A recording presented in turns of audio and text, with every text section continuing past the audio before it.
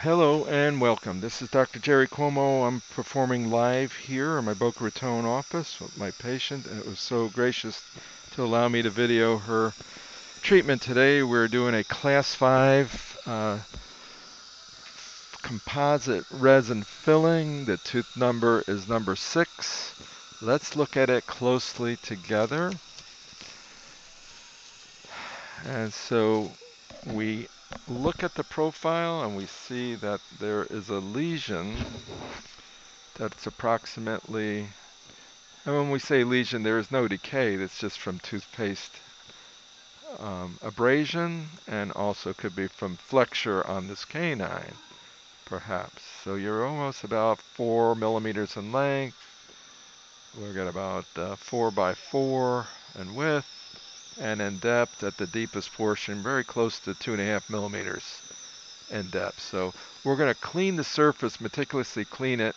We'll place some Siltrax cord below the gum line. We might even give her a little bit of topical, which is Cidicaine. We'll do that first and prep it, slightly prep it. I'm just going to score the surface and kind of roughen the interface a little bit so that when we join composite to enamel, it's going to be almost seamless. And that's our goal, is to make it look like she's grown some new enamel in that area.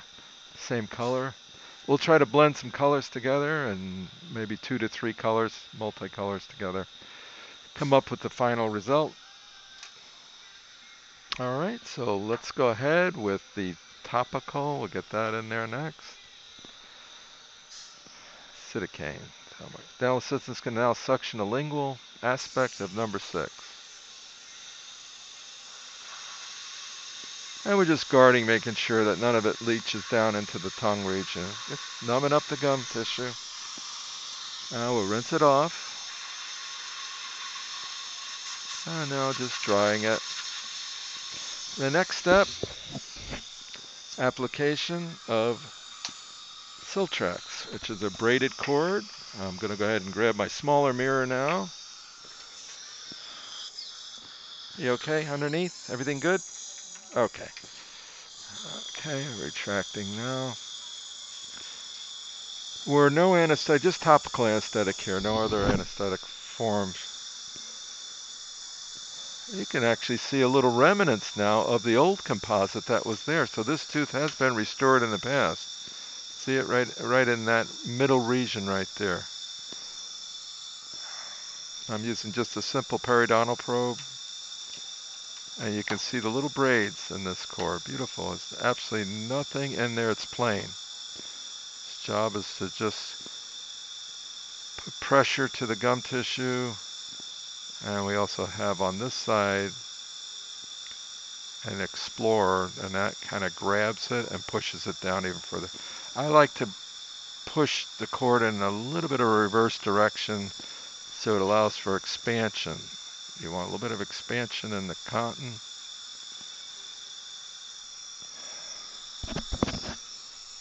And now the cord's almost in. And how we doing? Okay? Very good. So this is the next step, is going to be the preparation, design. How are we going to do that? Very, very gently. That's the next step. Now occasionally I'm going to have some water in the site. I'm going to slow down my RPMs, get it really slow, and use a lot of movement. Slow movement. I'm going to double check. Air only here. Make sure everything is going good.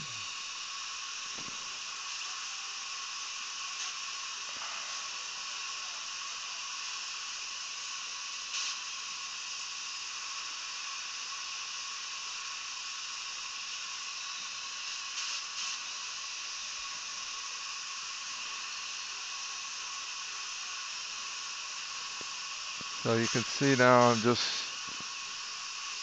mapping the area, mapping it.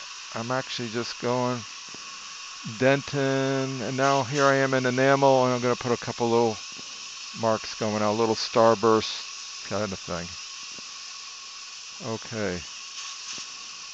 Now the next thing I'm going to ask for is something called concepsis,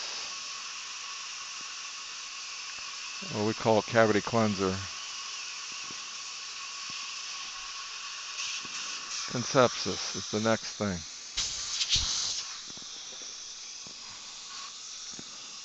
Alright.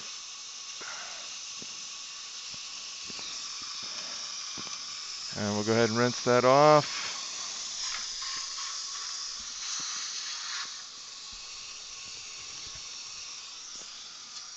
Now you see there's a slight amount of stain right here. I'm just going to get that with my scaler. And this should be it. Let me just put this up in there and we scale that away perfectly. Perfect. Okay. Okay. Next step. Ever so slight blanching now. You see that? That's just from pressure. That's all it is. We're going to go ahead and use a 37% phosphoric. It's a very mild acid. Goes on the tooth in that region. You can see almost immediate bubbling in the dentin tubules, that is. That's a release of carbon dioxide. That's exactly what that is. Virtually no pain whatsoever in this procedure. If anything, she feels a little bit of pressure around the gum line. We'll come back to that at the end. We'll talk about how to polish the restoration. Okay, now that's actively going in and cleaning the dental tubules. Now we're going to give it a good rinse.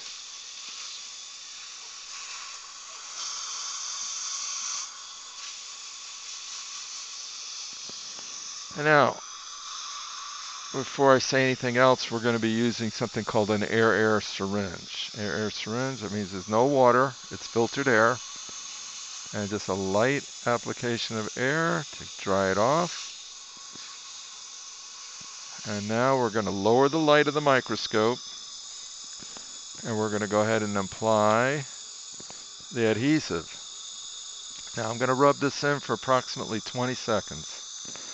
Why is that? We want to get this to really penetrate now well into the dental tubules, which are nice and open and carefree right now.